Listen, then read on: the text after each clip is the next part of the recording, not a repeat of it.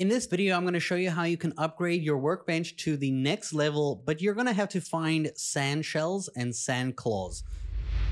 So if I go ahead and go to my crafting bench and I check the bench upgrade, you'll see here that we need 12 knotroot rods, which we know how to get already from the caves. Same with the marble slabs. You need 15 of those.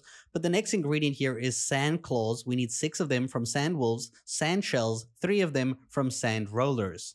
In order to find sand rollers, you're going to have to head to the shore biome or even the dry valley biome, but the shore is probably a little bit easier. It's like the beach. As you can see on the map, it says the shore biome at the bottom left. It literally looks like a nice tropical beach.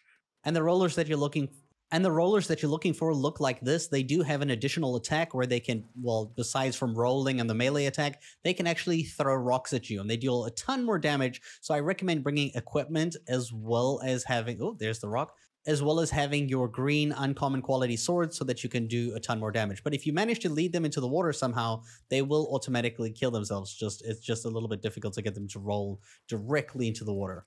Once you do kill it, it will drop a sand shell just like this. In order to find sand wolves, you're going to have to go to the dry valley biome, which if you go to your map is going to look like the desert biome like this. It's going to say dry valley at the bottom left over here. And what you're looking for are basically wolves that are kind of sand colored instead of the gray dark one. You can see this is a sand wolf in front of me right now. Go ahead and defeat it. Once you defeat the sand wolf, you will get 4 sand claws just like this. So you will have to defeat a few more to get the 6 to upgrade your crafting bench. Now you just have to go to your crafting bench, go into the bench upgrade at the top right, and when you're ready and you have all the resources, hit the upgrade key. And this will upgrade your crafting bench to make it a new look and also unlock the blue quality gear. So you get like the cut amber with the knotroot rod, forest axe, and the new pickaxe, which is going to take flex wood rod, which we're going to cover in a future video on how to get. But I hope you guys enjoyed this video, and thank you so much for watching.